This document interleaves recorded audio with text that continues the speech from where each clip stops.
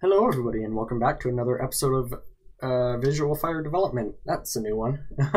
So today we're going to be creating as you can tell from the title, a City Skylines mod. Let's just go ahead and get started because I don't want to waste any more of your time. The first thing that we should do when we want to create a City Skylines mod is set up our environment. Now, to set up our environment, first you need to git ignore if you're trying to put it on GitHub, or all you have to do is create a folder on the desktop. So as you can see, I conveniently have a folder right here. I have the git ignore. I also have a readme that was generated by GitHub, and I have the invisible.git folder. Supposedly all of these would be invisible, but basically the only thing in the git ignore is the default Visual Studio option that you can set when you make a new GitHub repository. So of course the first thing that you're going to need when you start coding a City Skylines mod is Visual Studio. Now, the main reason for this being a requirement is that this is a C# mod. And C# is kind of like Java, where it has to have a compiler before it can be run, unlike Node.js or JavaScript, which are basically hand in hand. So what we're going to use is Visual Studio 2017 Community Edition, just because it's free and it's really easy to use. Apparently, Visual Studio 2019 is currently in the works. I didn't know about that. That's pretty cool. So I haven't tried that, but it will probably work. So once you have that downloaded and installed, it's going to take a really long time. It is huge. But basically in the installer, let's see if I can get that up right now actually. So when you get into Visual Studio and it eventually kind of boots up, you're going to see a menu that it's loading right now, but you're going to see a menu that looks a lot like this. Now in here, the only thing that you really need is .NET development. Everything else is, I mean, if you plan on making C++ or Universal Windows Platform apps, or even Node.js apps the Visual Studio can do, but if you plan on doing any of these, feel free to check them, but they are huge. Like, if I just check this C++ development, you can see it's 1.75 gigabytes. This alone was like 2 gigabytes. So, of course, this is going to be kind of big, so it's probably going to take a while to download. So, after that has completed downloading though, we need to launch Visual Studio.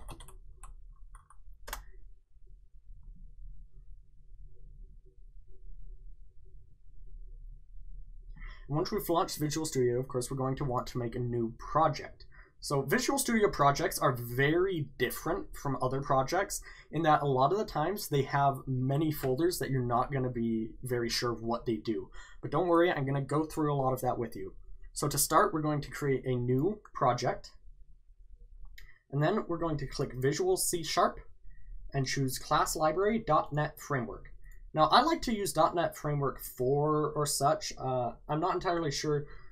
The Traffic Manager mod for City Skylines uses a version, I think it's like 3.6 or something, but I found that 4.1 or whatever tends to work for me. So we're gonna create a new mod, of course, so we're just gonna call this tutorial mod, and we're going to want to check create directory for this solution. Once you've done that, feel free to choose a directory for this solution, of course, so we're going to go to our custom mod and just select that folder. And then once we've made sure that we've spelled tutorial right, unlike my first video on my channel, we can go ahead and click OK. And it's going to set up this new project. So as expected, you're probably going to want to have City Skylines installed already. If not, go ahead and do that now. It's probably going to take a while as well. But we're going to rename our file here. A lot of the times we could just straight up delete this file and restart from the beginning, but I just like to rename the file because it's really easy. So we can just rename this, and we're going to rename this to tutorial mod. Now there's a couple different ways to do this. You can name it just mod, or you can name it main, or whatever you want to do. But this is going to be our main sort of mod file, if that makes sense. It's just going to contain information about the mod. It's not actually going to contain any of our actual code that I'll go over in part 2. It's going to ask you if you want to perform a rename of all references to the code elements. That just means things like class, this right here, the class itself, and any other references that you might have. Once you've done that, just go ahead and save the file with Control S, or however else you want to save it, and then you can close that file. Now there are a couple of things we need to do before we start coding, because technically right now, these, if you've ever coded in Node.js, these are kind of like your requirements. So up here we have using system or using collection/generic. These are different quote-unquote modules that give us more functionality within C#. So there are handily references that City Skylines provides for us to create mods with. A really cool thing about City Skylines, though, is that most of the actual code that comprises City Skylines is not only there and available for us to use, but it's not encrypted, which means that we can reverse engineer City Skylines without any issues in the future. Shut up, Snapchat. Without any issues with encoding and all of this weird stuff that makes it impossible to reverse engineer things. So what this means is that we can override methods within City Skylines itself. But for now, in the project setup tutorial, we're just going to get started with the name and the description of the mod. So the first thing we need to do is click on this little references thing here. By the way, my Visual Studio has Solution Explorer on the right. You can just click and drag these windows here to move them on sides of your screen. Usually it starts on the right, but I like to have it on the left here and then have the output right below it, like this, as you can see.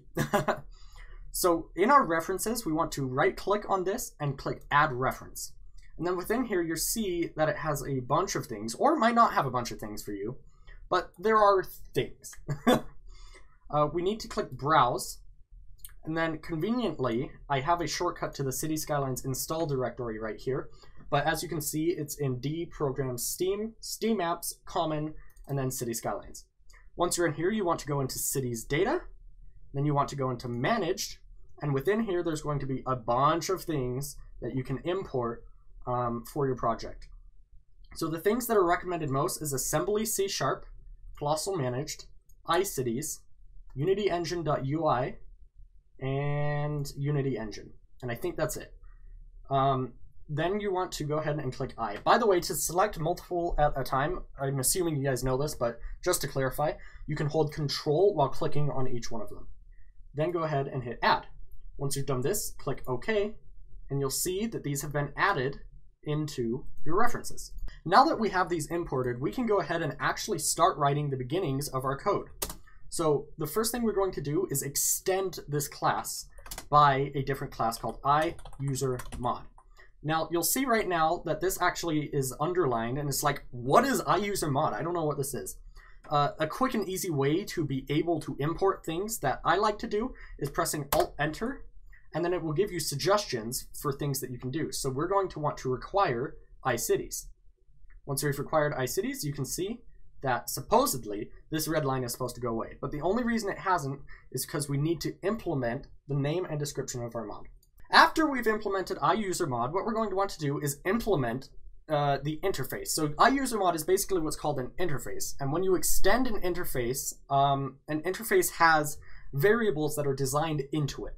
So an interface cannot be used as code. I mean, I guess they could, but it's not recommended. But when you extend an interface, it's going to require you to implement the variables that have been set in the interface. So you'll see here that this says it does not implement the member name. So the interface of iUserMod has a variable of name within. A quick and easy way to implement these is to press Alt and Enter, like we did to import it, and hit Implement Interface. Once you've done this, I like to get rid of that space there. We can get rid of this throw not implemented exception because we're about to implement it, and we can name our mod. This is a mod that a tutorial. And just like that, we have the beginnings of a mod.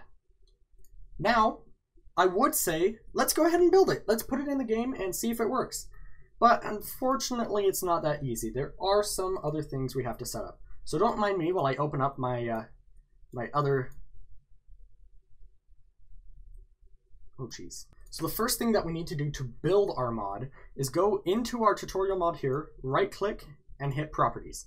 You can double-click on this, I guess, but I prefer to just right-click and do this. Once we're here, we have everything here is correct. We want to go into Build. All of that looks correct. So we go to Build Events.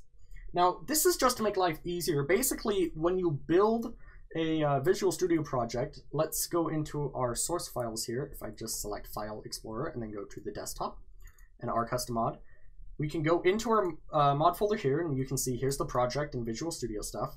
And once we're in the mod itself, we go into bin and go into debug, and you'll see if we go in Visual Studio, hit build and build solution, it's going to build our project.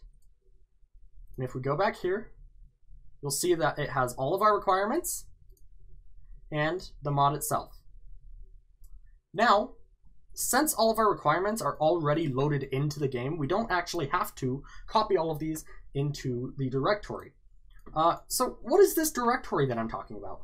Basically, Cities Skylines has a directory in your local app data that stores mods, and it's used for mod development like this. But the only way we can load our mod is to copy this over every time we build our mod. Well, luckily, Visual Studio can make this a lot easier by allowing us to do command line options after we've built our mod.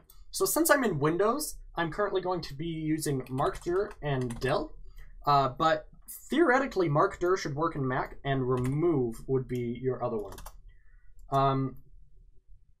So what we're going to do is type markdir, and then quotations, a $sign and parentheses, local app data, and this is basically a reference to your local app data. It's the same thing as opening run and typing % local app data %. Which, as you can see, opens up my app data. And then once we've done that, we go backslash colossal order. Sorry, it makes me, I'm very bad at typing that. Somehow the backslash didn't go in. And then we go cities _ skylines, add-ons, mods, and then $sign parentheses again, and target name. So what is this target name? Well, basically, this target name is the same thing that you put up here. Now, I'm not sure if it's the namespace or the assembly name, but either way, I like to keep these two the same. I'm pretty sure it's the assembly name, though. So let's go back to our build events. And now that we have this, we need to do one more. We're going to type del, and then local app data, colossal order, cities, skylines, add-ons, mods, and then target name with an asterisk and a slash at the end. So basically, this will create a folder under the name of our mod, and then it will delete everything within that folder.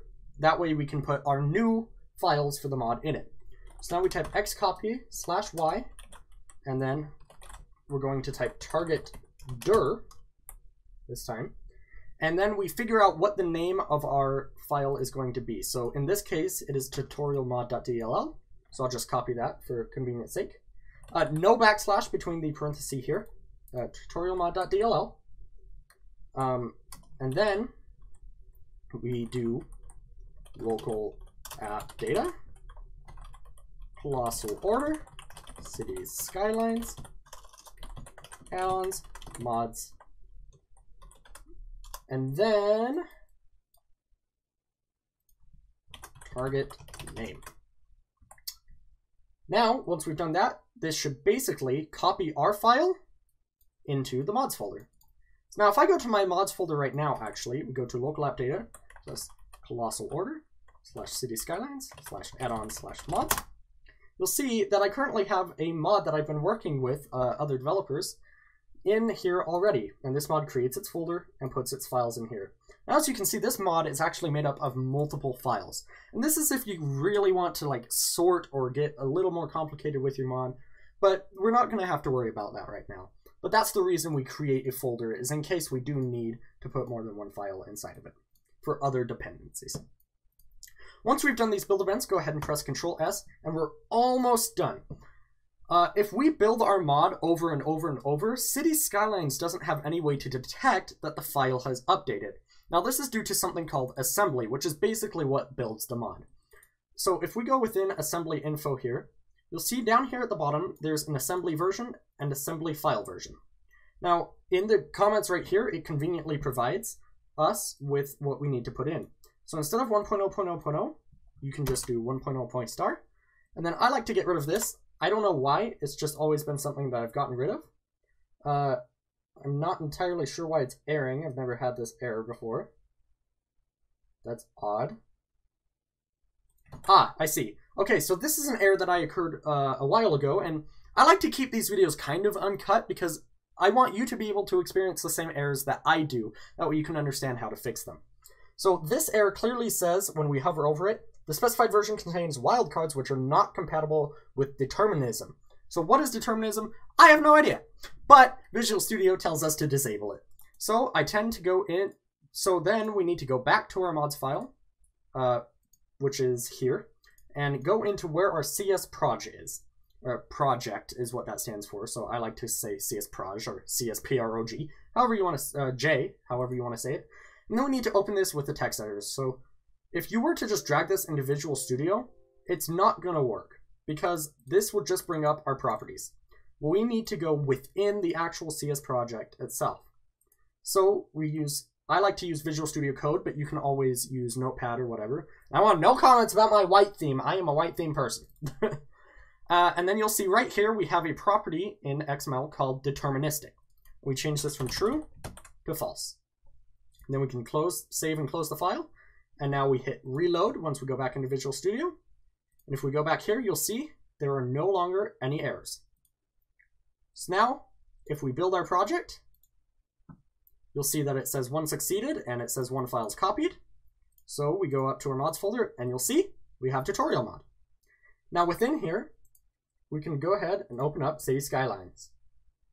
Okay, once we have City Skylines open, we can go ahead and close this box. I don't know why that's opening. Then if we go into our content manager and hit mods, you'll see that I have a lot of mods here, so I'm going to have to search for it, but it should be the only mod for you unless you're subscribed to other mods. And you'll see that our mod is here. It says last updated a minute ago. And now we can turn it on and off. Yeah, that's fine. I don't care. So we can turn this on and off. And that's pretty much it. Don't ever hit this button here unless you actually want to get it off the file system, because this will delete the file itself. But basically we've created a mod. And you'll see that if we go back into Visual Studio and we hit build again, or sorry, we need to hit rebuild because it's the same exact file. And we go back here, you'll see it last updated 1 second ago. So it detected our update change and it implemented accordingly. So thank you everybody so much for watching. In the next video, I'm going to teach you how to reverse engineer a lot of the City Skylines code. And then I will teach you how to create what is called a loading manager, as well as creating what is called a log file. So I will see all of you guys in the next episode. Bye!